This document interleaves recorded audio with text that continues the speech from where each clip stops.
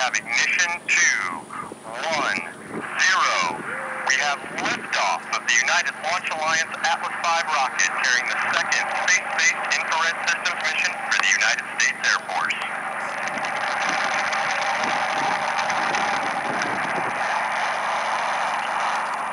3180 pump speeds are within parameters. Program has begun. Vehicle body rates look good. You're hearing the voice of Marty Malinowski providing launch vehicle set data. Let's listen for mission progress. 3180 continues to operate well. Pump speeds are good. Injector pressures are within parameters.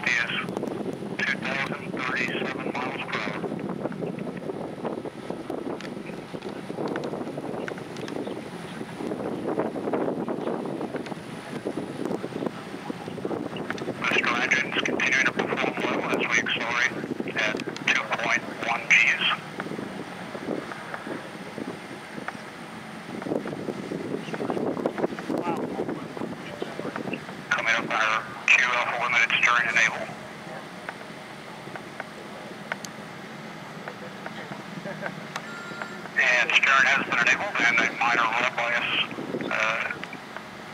change in attitude has been accomplished. Signatures look good. Booster engine performance continues to be nominal. RCS power valve has been fired. That system's now pressurizing the flight levels. Signatures look good. Currently accelerating at 3.1 Gs.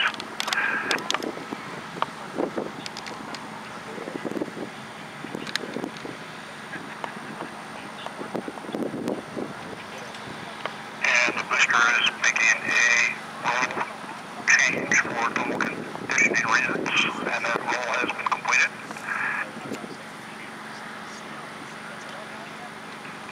Booster continues to perform well.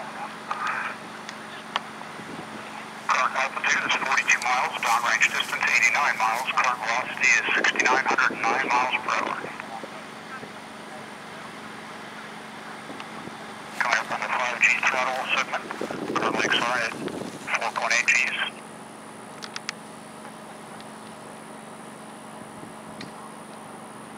And boost phase cooldown has begun. The pogo pyro vent has been fired. Currently accelerating at 5 Gs.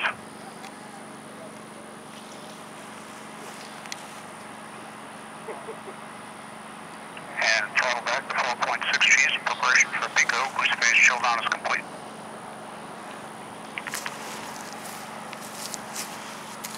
And we have pico. Engine shutdown looks good.